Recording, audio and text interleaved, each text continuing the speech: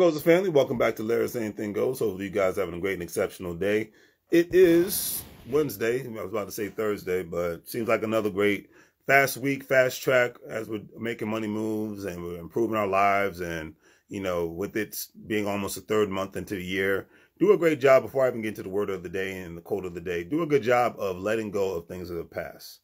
You know, I've been thinking about a lot of things and, you know, our past, whether it was good or bad, it needs to remain in our past. Let it be something that we've learned from, but let it be something that we're like, okay, I've elevated from that. It's time to do better, you know. And the best way to elevate is to leave certain things alone. Great example, that one song, "Big Things" by Nas, back on this album, I Am, first Nas album I ever bought because I was late to getting into the rapper Nas, one of the greatest ever to do it, and one of the greatest entrepreneurs ever to do it, not just a great rapper.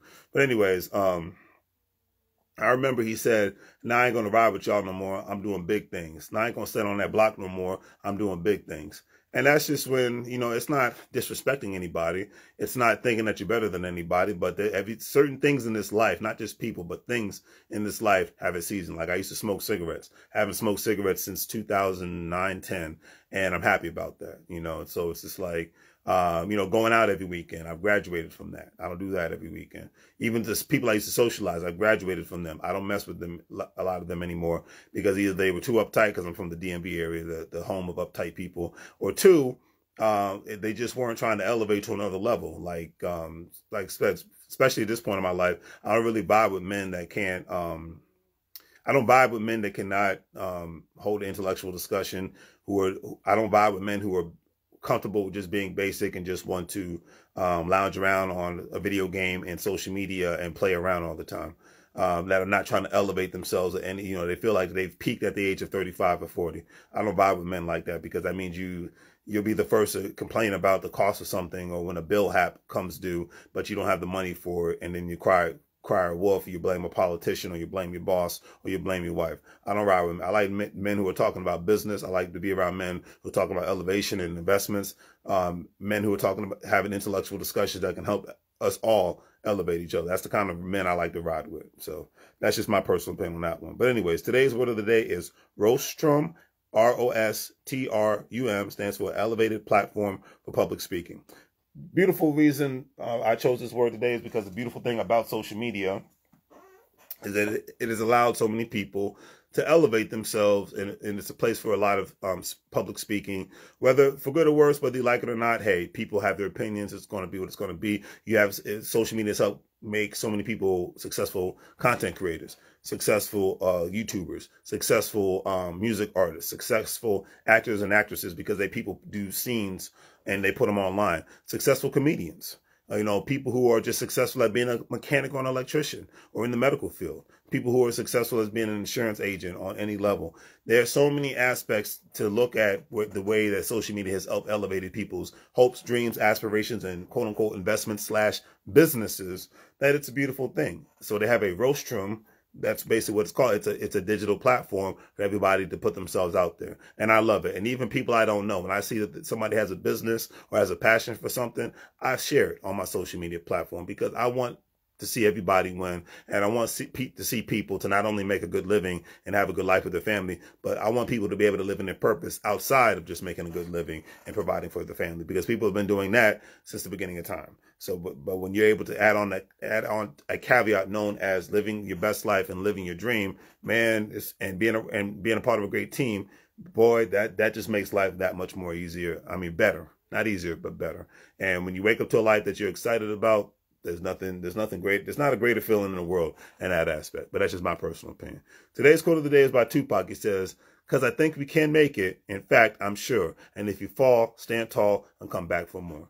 And that was a person who up and down and straight up out of the gutter, and made it because of his mother and his intellect and his street credibility all at the same time. Unfortunately, you know, he was killed in Las Vegas back in 1996. But when you fall, you still have to do your best to stand tall.